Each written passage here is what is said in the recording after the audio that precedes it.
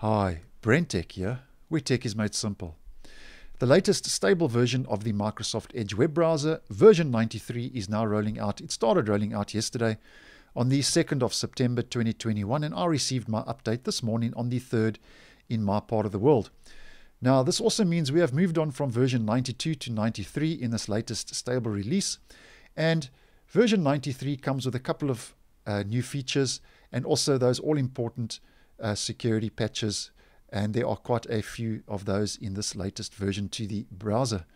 Now, some of those key feature highlights are you now get tab groups in the browser. You can also hide the title bar in vertical tabs mode, and if you are a Mac user using Edge over on Mac OS, you can now easily enter picture-in-picture mode, which is called PIP for short, if you are using the browser over on Mac. Now, the first key highlight with version 93 is you now have access to tab groups in the browser, and this gives you the ability to categorize tabs into user-defined groups. So if we go to an open tab and we right-click on it, you will see a new entry called Add Tab to New Group. And if you click on that, it takes us to another menu where you can name the group, you can give it a color, and there are some other handy options in that menu for the tab group. And I'm going to call my tab group 1 as an example, and I'm going to give it the color red. And if I go to another open tab, you'll see Add Tab to Group, and you can add it to a new group or you can add it to an existing group. And you can do this to as many open tabs as you would like to add it to a certain group, and you can create as many tab groups as you want now as well in the Microsoft Edge web browser. And if you'd like to remove a tab from a group, you just right click and go remove from group, and that will just remove those open tabs from a group. So I think that's a handy addition to Edge version 93. Now, another highlight to the browser is if we go now to our tab actions menu and we turn on vertical tabs, you will see now that the title bar has disappeared. It has been removed in this latest update to the browser.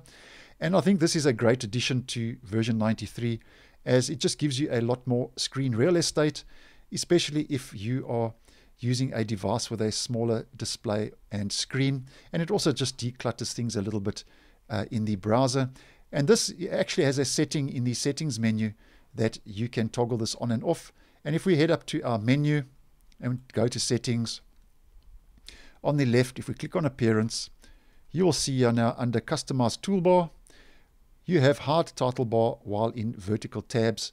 And this is on by default. And if you would like to see the title bar in vertical tabs mode, you just turn that off. But as I say, that is on by default to remove the title bar while in vertical tabs now. And then if we just head over to our release notes for the Microsoft Edge stable channel, here are some other key feature updates, which I'll just go through quickly. Initial preferences in Microsoft Edge. Microsoft Edge now supports a limited number of initial preferences. IT admins can deploy these settings as default before the browser is run for the first time by their users. And you can click on this link to go find out more. And I will leave these release notes, a link to it down below if you're interested to go check this out more in depth for yourself. And then Internet Explorer mode on Microsoft Edge will support no merge behavior.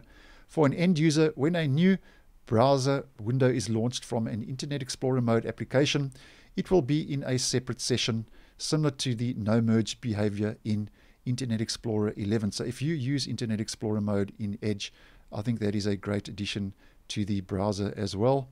And then you have some policy updates that are mentioned here. And I've mentioned tab groups. I've mentioned the the title bar while in vertical tabs. And then video picture-in-picture PIP from hover toolbar. When you hover over a supported video, a toolbar will appear that allows you to view that video in a PIP window. Please note this is currently available, as I mentioned earlier, for Microsoft Edge users on Mac OS only. And then removal of 3DES in TLS, and that's the changes happening in the Chromium project. And as many of you know, because of that, because Edge is a Chromium-based web browser, it is now the 3DES in TLS has now been removed from the browser as well. And then if we go look at those all-important stable channel security updates, we just click here.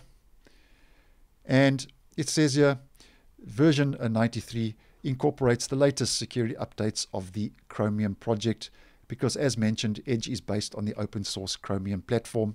And if we just head over to the security update guide, there are numerous security fixes to Edge version 93 from the Chromium project, and there's quite a couple of them. If we scroll down here, as you can see, all the security updates, and these are all important security updates. So if you you're not interested in new features per se, then you should check your up-to-date just to get the latest security updates to the Edge browser, just to keep your online browsing experience a lot safer and secure.